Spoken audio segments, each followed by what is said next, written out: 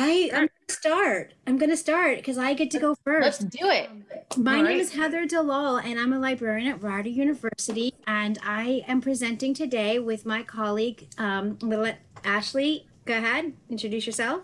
Yeah, hi, I am Ashley Faith, and I am the Director of Knowledge Graph and Semantic Search at EBSCO, but I am also a librarian of many years, and I regularly work on machine learning projects, and I'm really excited to be here with these wonderful people from Rider University. And next is And I'm Melissa Hoffman. I am the bibliographic control librarian, among other duties and liaisons to several different departments like English and gender and sexuality studies. okay. Go ahead, Melissa. All right, so next slide, Heather. Yeah, thanks. So, hi, and I'm Melissa. And as I mentioned, I'm the cataloging librarian, and I'm also an indexer for the MLA as a field bibliographer. So as you may guess from these two facts, I love subject headings. And as a librarian who also teaches information literacy at all levels, I know the importance of subject indexing for the end user. I witness how students search and how badly these searches may go and how easily students give up.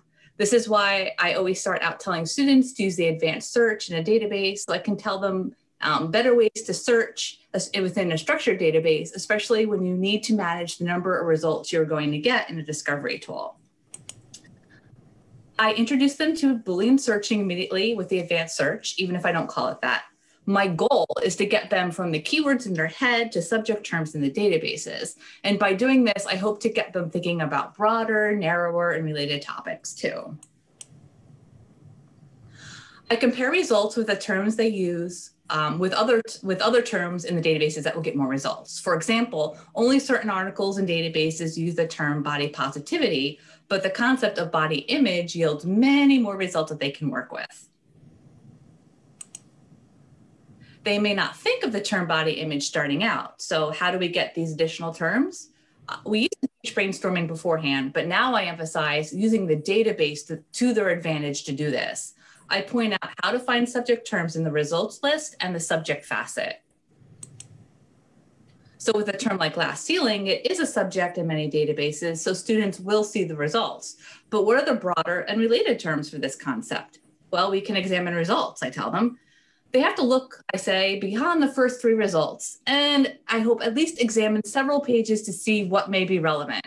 I tell them that they should write down the terms, and they can add them later to the existing search or create new searches. And then I model how to expand a search, either by working from the results or by brainstorming keywords. I emphasize limiting the subject when you know that a keyword, next slide, Heather. Oh, sorry. Yep, is a subject term. While glass ceiling is often a subject, sometimes it is not. The term might be only in the title, for example. Limiting the subject will thus eliminate relevant results. And I tell students to toggle subject on and off because not all terms in databases are equally indexed. There's the issue of subject specificity in book level versus article level indexing. So keywords are essential in retrieving words in the title, summary, and table of contents for items. Like this article would be excluded from the last search because glass ceiling is not a subject heading. It would also be excluded from my discrimination and employment search because the term discrimination is not used anywhere. Yet this result yields new subject terms that could be added to our search statement. The words vocational and occupational can potentially find more relevant items. With such examples, I emphasize the necessity to search in different ways with different search terms, combinations, and techniques, and the need to think broader, narrower, or relatedly. So by looking at through the results and adding more subjects, I tell students that we can ensure that by limiting to subject yields relevant but expansive results. Even though EBSCO databases have expanders that apply related words and equivalent subjects, this equivalency is not transparent. What terms are being searched? I tell the students we don't know, so we don't know what's being left out. But I love this feature because it is more or less a fail-safe and students will find more results with simple keyword searches. Yet, even with equivalency, there are topics that get more results with explicit ORing. But the million-dollar question always is, will students actually do this librarian searching?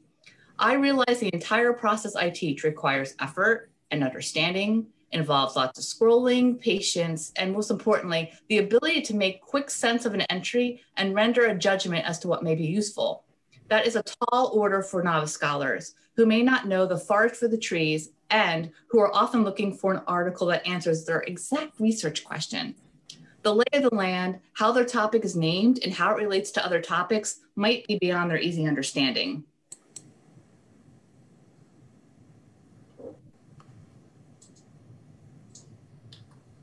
Alternatively, and maybe more manageably, I also teach the subjects database. The database's subject facet allows users to see the related subjects in a more concise view, but this is still a textual list to scroll through. And because the vocabulary is being pulled from multiple databases in a discovery tool, there is duplication here that the user may not understand, and they may not know what to do with such a list in terms of limiting. Okay, so I work with Melissa, as I said, at Rider University, and I love her teaching style, and I think she provides a great, excellent model of how things should be done. But I've been a primary instruction librarian for almost 20 years now, and sometimes I take shortcuts or I drop the emphasis on subjects, and I definitely can talk too fast in classes, and I used to cram too many learning objectives into one session. And sometimes I learned how ineffective that is because either students try to repeat everything I say or decide it's not important and skip the steps. I've always thought that this anecdotal evidence was something that all librarians have, but I'm going to share some research that we did, really short clips of students verbalizing their research experience. There's like little to nothing on commerce when, my professor was fairly, adamant that there should be plenty, doesn't surprise me. So, a graduate student who's been in my classes has just typed in her keywords and then went on. And here, there's let's see, can we do advanced search? Yes, we can. So we will start with coal industry, and let's go with and history. And because I want to find out the failures, so we will first go with failure in business because that's what I'm interested in. And maybe I can self-build that as a subject term, both of them, and coal industry as the title. That. Oh, it says no results found. Why is that? Or maybe I'm supposed to do or here. Sometimes it's just changing. Certain words can help, and yeah, it sure did. And let's see, coal industry present. Hopefully we come up with something good. Why don't I see anything related to coal? Let's see, can we do it? So before Ashley speaks, just because that slide will replay, again, my student is searching for coal, unaware of Boolean search, and just making up her own subject terms and just really floundering. And, there's some confidence in her voice, but then she just gets frustrated. Okay, now we're going to turn it over to Ashley to talk about a possible solution. Well, hopefully something that can help at least. And so, Ashley, you have remote control, so you should be able to click. Oh, thank you very much. All right. So you might be asking yourself, the title of this whole presentation is equitable search. So the way that we define that is, making that bridge between the education and the information literacy that you saw Melissa and Heather talking about with the average everyday person and how they actually do their search. So the bridge between those two things, something that we have in the EBSCO Discovery Service, is called the ESP, Enhanced Subject Precision. So we've had this for a while. So we know this was a problem from very early on, where people didn't necessarily know the subject headings. Regular users didn't know the subject headings for a lot of different databases. So we have mapped all of those things together. And that's been in the EBSCO Discovery Service, EDS, for a few years now, so since 2014. Something I am incredibly happy and so excited about is, as of this year, it's already in search. is we are now using the user's natural language, the words that we know people are putting into the search bar, and the words that you would use in discourse analysis, right? The discourse that you use with each other when you talk. That is the natural language that you use. If you want to look up some information on that, Hobbes' discourse analysis is something to go check out. And what we've done is we've taken a lot of that natural language and we've mapped it into all the synonyms that we already have for subject headings. So what this looks like is you can see here in this visual, we have magnetic levitation, and that is the APA. And then we have the LCSH vocabulary, which is electromagnetic suspension. And then we have the natural language term, which is high-speed train. You can also see maglev is what is being typed into the search bar. So what we've done is we've bridged the gap between the subjects and the words that people are typing into the search bar. We are putting it through that translation of all the different synonyms and natural language that people use, and we are connecting it to the content they are looking for. So the interesting thing is when we saw this, we thought, you know, a lot of this is how people, librarians, teach subject indexing and teach subject search on lots of different platforms. So we took it a step farther. All right, there we go. No, too far. You're gonna see all the secrets. Here we go. All right, so the first thing that we were talking about is just mapping all of those synonyms together. So that is what you're seeing here. So in library science, we're very familiar with crosswalks, but you can see after you get to so many vocabularies, it gets really unmanageable. And so instead, what we use is a form of linked data, and I'm sure a lot of you know something about linked data at this point. It's been talked about in the library space for quite some time. But now we're taking it into that semantic web aspect where we are using the red dot here as a concept to represent the universal understanding of something. So whether you call something gato or cat or feline, we have mapped all of those things together into this red dot. That's essentially what you're getting when you're doing a search in EDS. But then we started to ask ourselves, well, wait a minute. Now we can maybe look at how different subjects are related to one another. So the way that this works is we are looking at the vocabulary structures. So there's broader and narrower. Those are usually like a taxonomic kind of relation. And then we are looking at what is usually considered a thesaurus, which is the use for and see also. So these are all building on each other. So you have broader, narrower, use for, see also. And then we took it a step farther. And now we are looking at the other explicit relations between things. So if you were trying to figure out what is the capital of Pennsylvania, you would know it's Harrisburg because we have that connected with capital of as a relationship.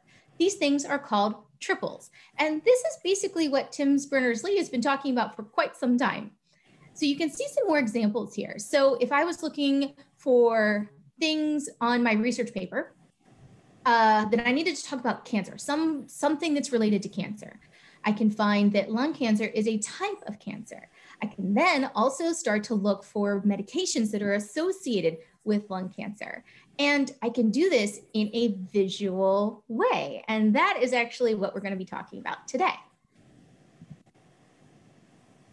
So these visual examples, they do show up a lot on the web.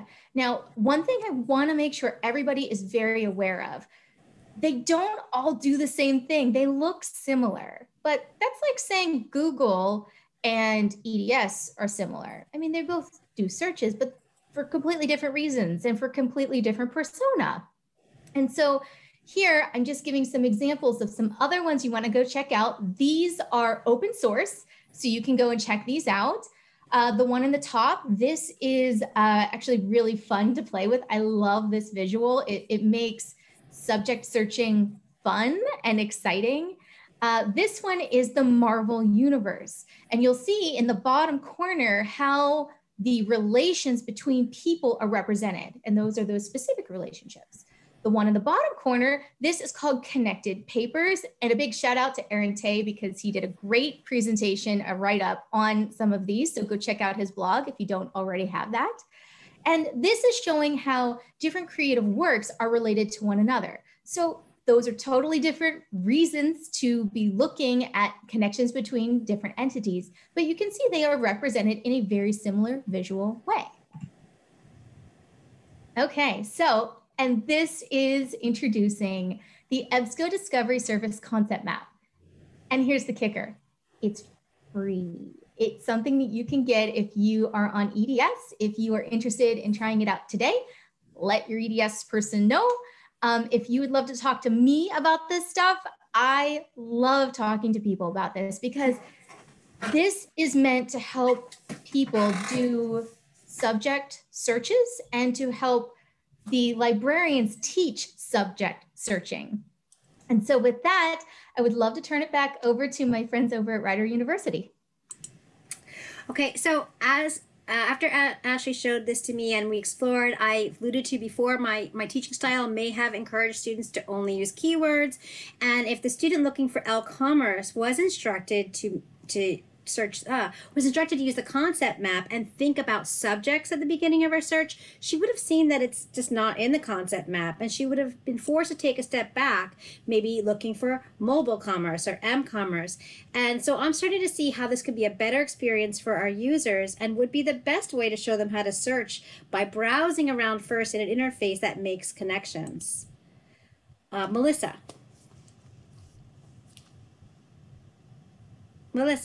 Yes.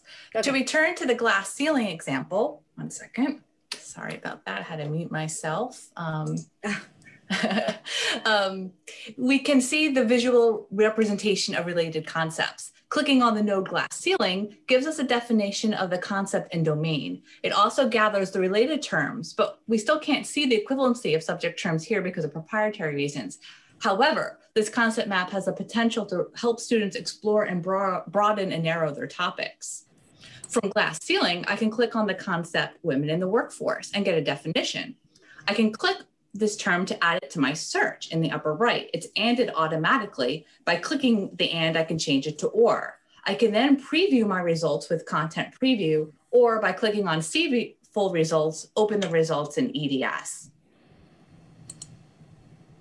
On our preliminary exploration, the concept map looks like it could be helpful to both novice and experienced researchers. While searching for plagiarism, multiple choices show a distinct concept map for plagiarism, plagiarism in art, and music plagiarism. And this will help me frame how I teach, but having students to explore a concept map, but there is no way this tool can resolve the need for us to teach students to use a variety of subject terms still. Some databases may use other subjects, like music plagiarism might not be linked to intellectual property or copyright infringement. Let me illustrate what Heather just said. The following is an example from a session I taught just the other week for a section of our research writing, which is part of our composition program. I wanted to see how the concept map would work alongside the traditional way I teach. The assignment was to find out if a student's assigned person plagiarized or not. I taught the basic formula for the search to be the person's name and plagiarism. Such a search for a person who was a musician, such as Robin Thicke, with the term plagiarism, only yielded 6 results. So with the term from the concept map, music plagiarism, the results were only 7. I thus showed the students how to look through the results as normal to see what other subject terms are being used for this topic, like intellectual property and copyright. Combining these terms into a new search yields 238 results. Remember, our results were 6 and 7 before. The fact that the results for music plagiarism and plagiarism are so close tell me that behind the scenes, there's no thesaurus equivalency between these two terms and the other subjects used to describe it, as makes sense because copyright and intellectual property are related terms and not equivalencies. But it is interesting here that the concept of music plagiarism is not a widely used subject term, even though it's a concept in the concept map. So I wanted to see how the concept map would represent the relationships between the more prevalent subject terms I found. So I tried it. So here we start with music plagiarism. One of the nodes off of music plagiarism is copyright infringement. Exploring copyright infringement, I don't see the term intellectual property connected here. You have to click on the related term copyright to get to intellectual property. So these concepts are available here for students to explore, along with many others that may be helpful in shaping their understanding of the topic. While they may not know which concepts are potentially subject terms or what subject terms equivalency EBSCO has mapped to each concept behind the scenes, researchers can gain an idea of broader and related concepts in a visually appealing way that also yields definitions, the domains of the concept, and its specific relations to other concepts. Being able to browse these concepts, preview the results, and then construct a complex search statement right from the concept map tool is a definite benefit. And I can see how I can envision incorporating this into my formal research instruction and my general research assistance when I'm at the reference desk.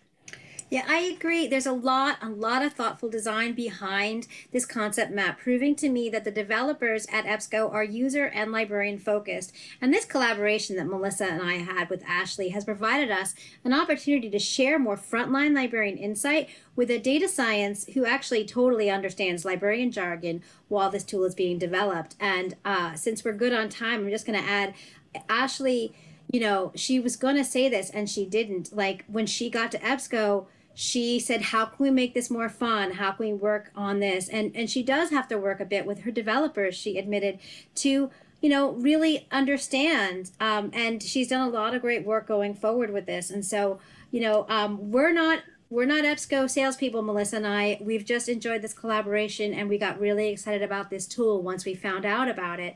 And I'm super excited that we have time for questions. I just have to say, you guys are too kind. Thank you so much.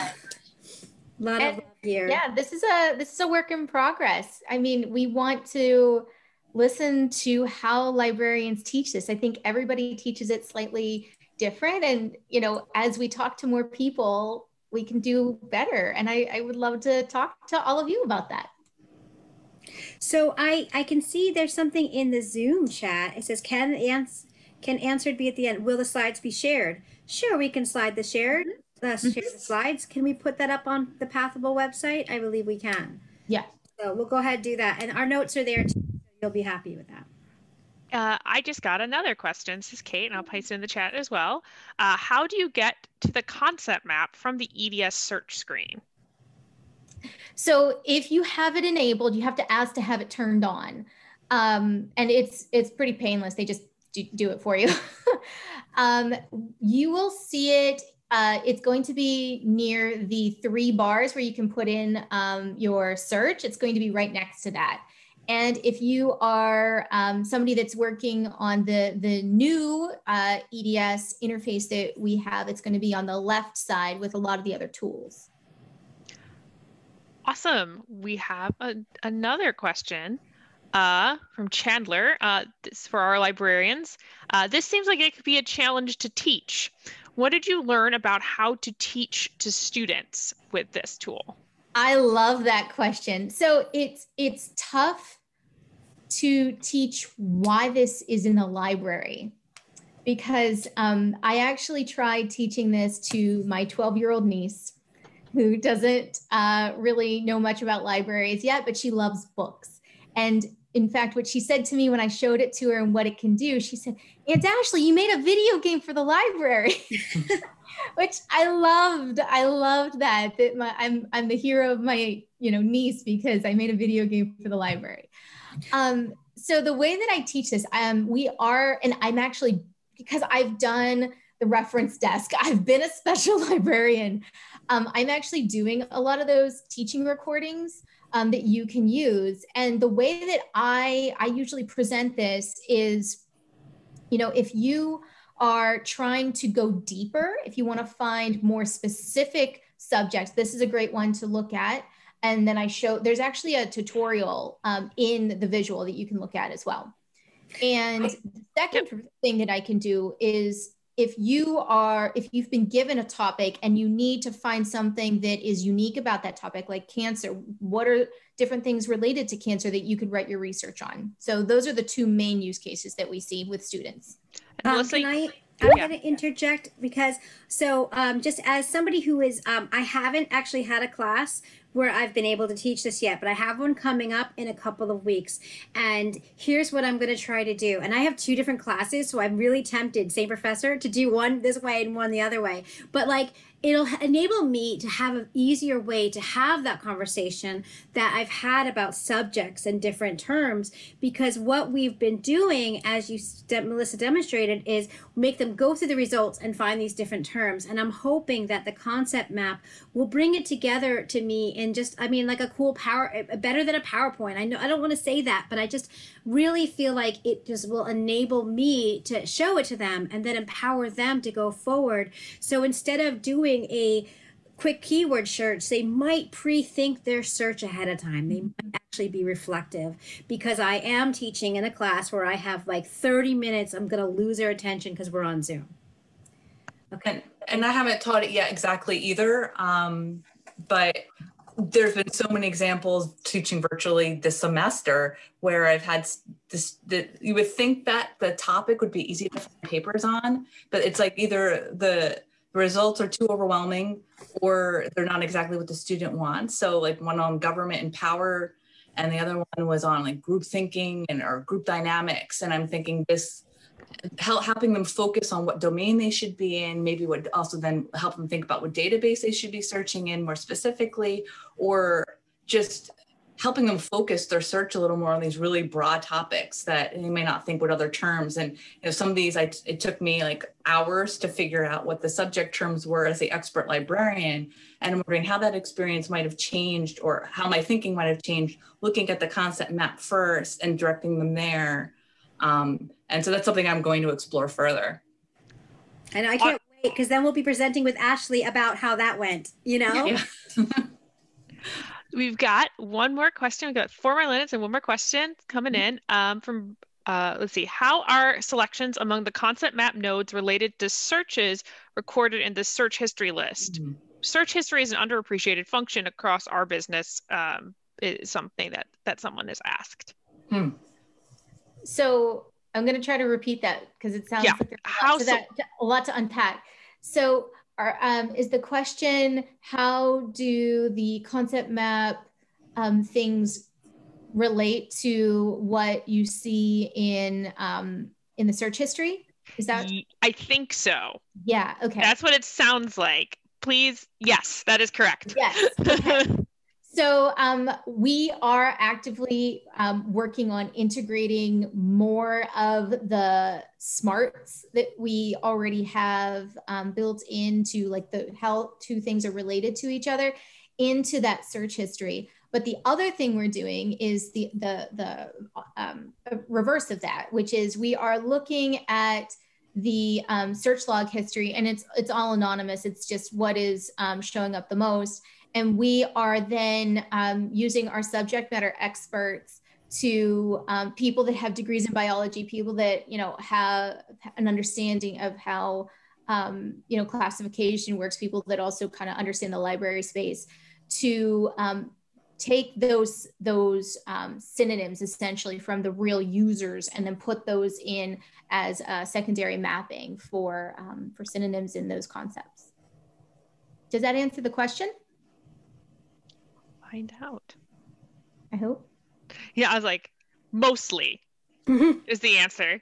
Well, Ashley is totally emailable. So yes, that's what I was going to say. Time, and she'll probably write you back or even meet with you. I don't know. I'm just offering Ashley. No, and I do that all the time. So I mean, I am the person that's behind the scenes, not the only person by any means. That's behind the scenes on a lot of this stuff. I don't work on the sales team. I'm just technologist and librarian. And I love talking to people about, the problems that they see and the things that they are struggling with when they're teaching to students, and what are the students actually struggling with. I do a lot of research with the students themselves from a number of different types of libraries. So I am 100% willing to talk to you, get on a call. I've also done training with people on the concept map. So that's also something, if you just, want to talk about that, I'm up for it. Okay, and I'm going to post the slides right now, but I do need to take down those 2 videos, just even though it'll be in the recording, just IRB safety. Yeah. Although it's in the recording, so whoops. Oops. Oh, online conferences. So thank you guys both so much. We're at 3 o'clock, so we're still getting more questions, but I will grab those and hopefully get those to you guys at a later date. We can respond to them in Pathable, I believe. You can? I think so. Yes. So we have more questions in Pathable, so check it out. But that is the end of the session. So thanks everyone so much for attending. Thank you for coming. You. Thank you. Thanks all. All right. Thanks everyone.